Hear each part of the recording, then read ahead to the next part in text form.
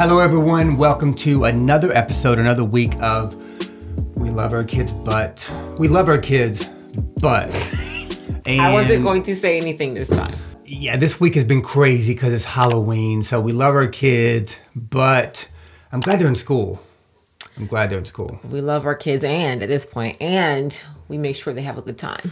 Yeah, they had a great time. So in today's episode, guys, we are going to be talking about kind of a heavy subject, but I think we can make it entertaining and not depressing. You know, heavy doesn't have to be entertaining. Heavy can just be thought-provoking. I like to talk about things that are real and relatable. I don't like to skirt around subjects. Sorry, I don't mean to interrupt you, but I cannot stop looking at your giant eye crusty.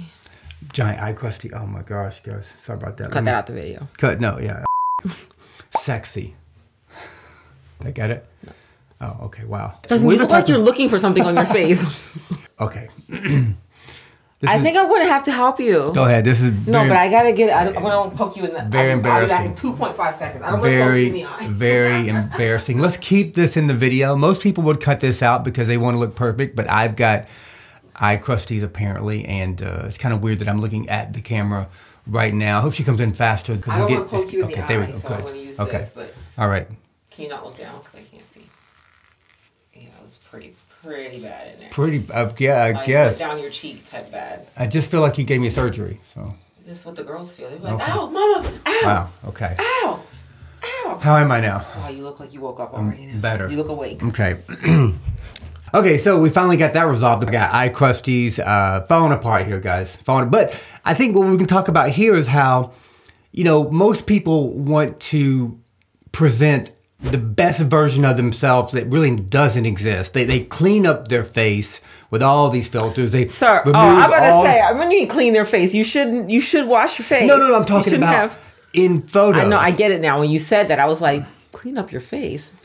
I think we're the type of family that like, this is, one, I don't really care what people think about me out there. I mean, I want them to like, I hope you guys like me, but a lot of people don't. A lot of people are like, I don't like Justin. He means he doesn't care what you guys think he looks like, which...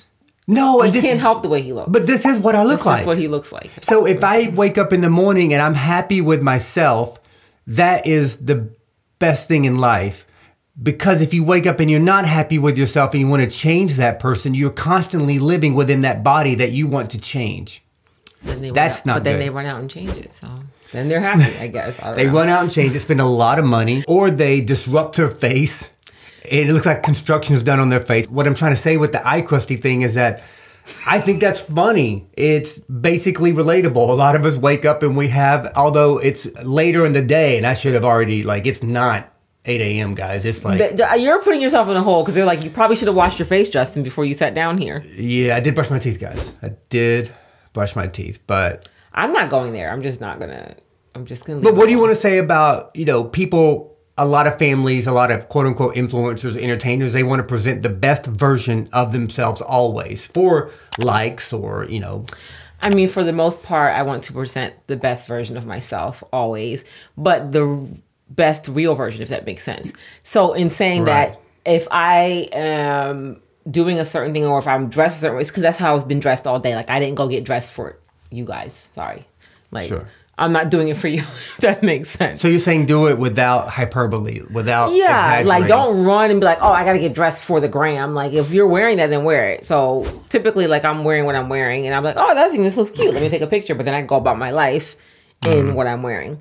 So yes, do it without doing it for the gram, for the thing. But if that's your authentic self and that's who you like to be, then great, I applaud it. Like I like to be put together, but there's times that I'm not, and that my hair is messy, or I didn't feel like taking out a bun, and I'm fine with that too. I think we've talked about it before, but I'm all for people cleaning themselves up, quote unquote, online, if it truly makes them feel better. Like I think some women, they present more of their, they'll show more of their body. But if they look at their body, they're like, man, I really love my body. If other people might say, oh, it's gratuitous or you're showing too much. But if that person, if it makes them feel good, then I'm all for that. Because I think positive mental reflection and self-image is important. For me, self-care and self-aggradation is... It's important. Oh, it's important. For me, I like who I am. Like, I'm bald. Who cares? I never thought I'd be a bald guy. When I was younger, I'm like, you're going to grow up and be bald. I'm like, There's no way. There's no way I'm gonna be bald. I don't know how you ever thought there's no way. Like, people get old. Yeah, but when I was I'm not saying you're old. Yeah, but when I was Sorry. younger, I never thought, okay, later in life you're gonna shave your head because you're gonna be a bald guy. I'd be like, get the out of here. There's no way. But here I am, and I'm happy bald guy. I've got, more salt than pepper in my beard these days, unless I dye it. Sometimes I do dye it, so I don't mind telling you guys. I gotta get a good dye because sometimes I dye it and it's all black. I look like a werewolf. Sometimes I dye it and it comes in like nice.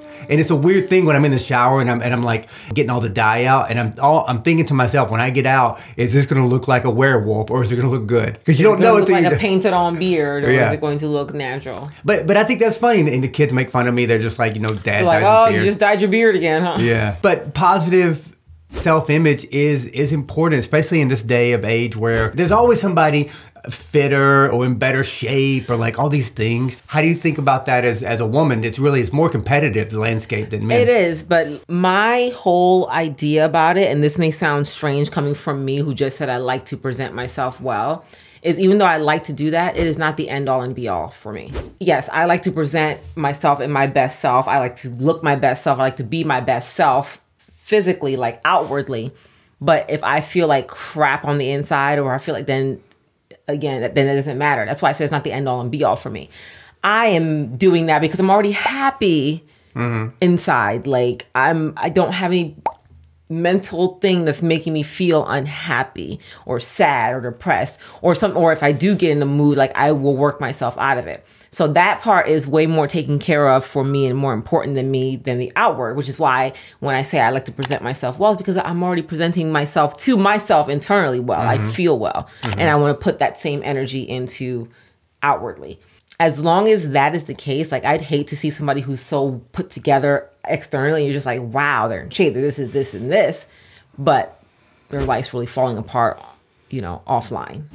Well, that can be a lot of people. And I think for some of these people, like I said, positive self-image of viewing themselves on Instagram or whatever, it could be important to them. It could be the fake it till you make it. It could be helping them get past whatever. But for me, I think humor is a bigger part of my life. Like, when I look at my avatar for Instagram or Facebook, it's me with a silly hat on and a spoon in my hand pretending it's a microphone. But that's kind of, I want to make fun of myself at this point in life. I don't want to look at myself and say, do people think I'm good looking? that part about he's saying he's given up on that part of in that way. I'm married. That part of my life was a long time ago. Oh, excuse me. 15 years ago, I thought I was a hunk. When you say things, I was Fabio. You definitely weren't. But when you say things like you're married and your married spouse, your partner sitting right here, and I'm just kind of looking at you like, are you just saying like, yeah, I don't care anymore? Like, well, obviously I do care. But listen to how that sounds. Okay. I'm married now, so it doesn't matter. Well, I think a lot of men, they just like, I'm married now, let me get fat and just sit around the house because I'm married and I don't have to worry about that part of my life. Whereas I'm saying I'm married and I'm happy, so I would never search for external or like other things. So I'm just saying, you accept me for who I am. You like me for who I am, I hope. If not, still not changing. Not changing. But find a wife who will clean the eye crusties out of your eyes. Okay, thumbs up on that. Ew.